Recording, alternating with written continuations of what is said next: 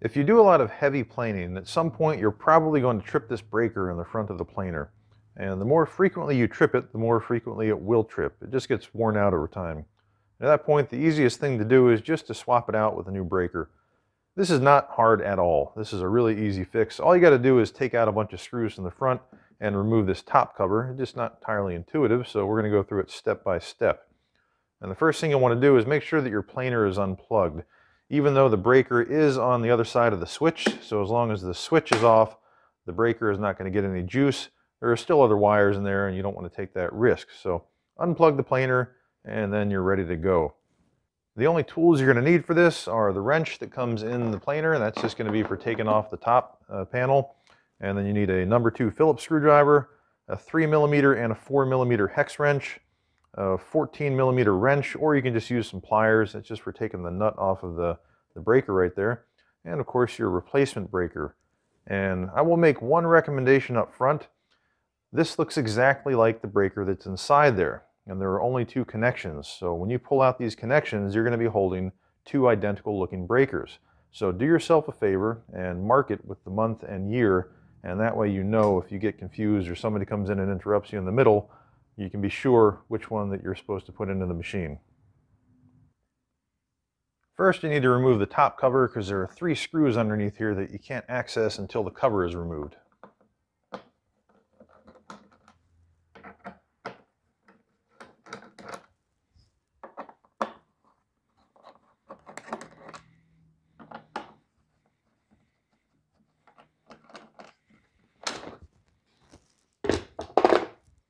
And then grab your number 2 Phillips, and you got 1, 2, and 3. There's a handy tray right here so you don't lose your stuff.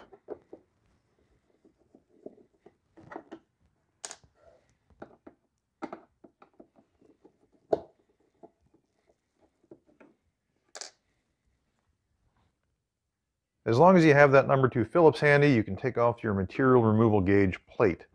Mine only has 1 screw because I had to modify this for an undersized cutter head. Yours will have 3.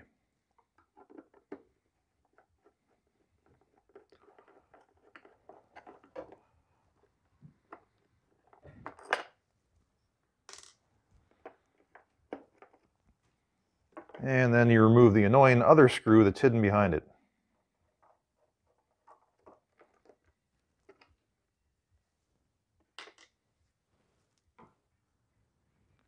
Next, grab your 3mm hex wrench and take out these 2 screws in the front corners.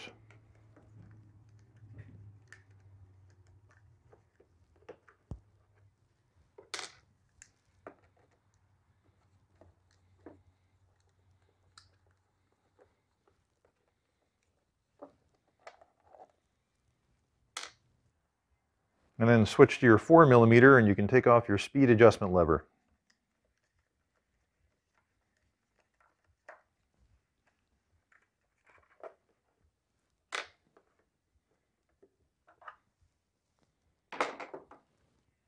And then you use your 14mm wrench to loosen up that nut right there. Shouldn't take much, and then you can just spin that off.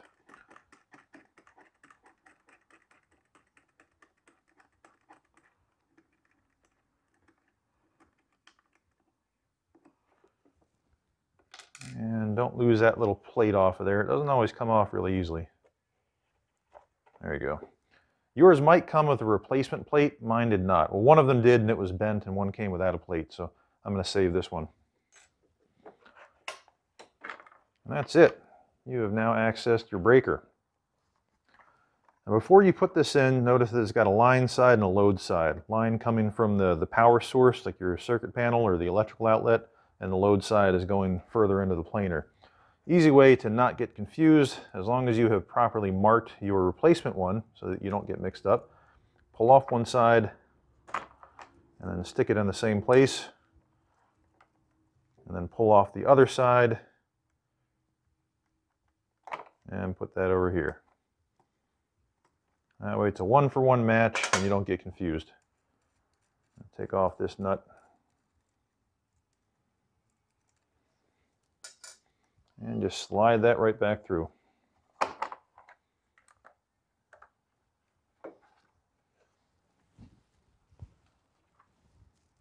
plate back on and replace the nut.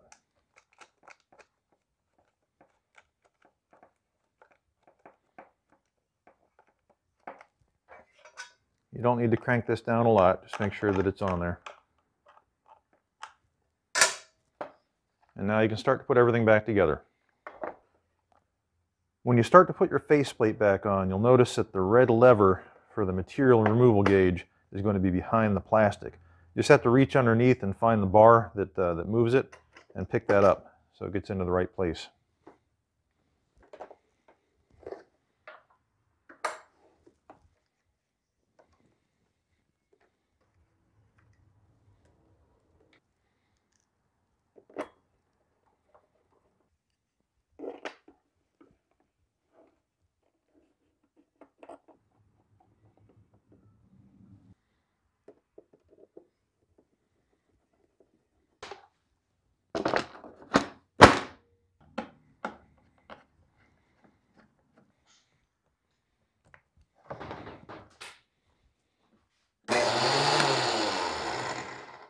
That's it, you're back in business.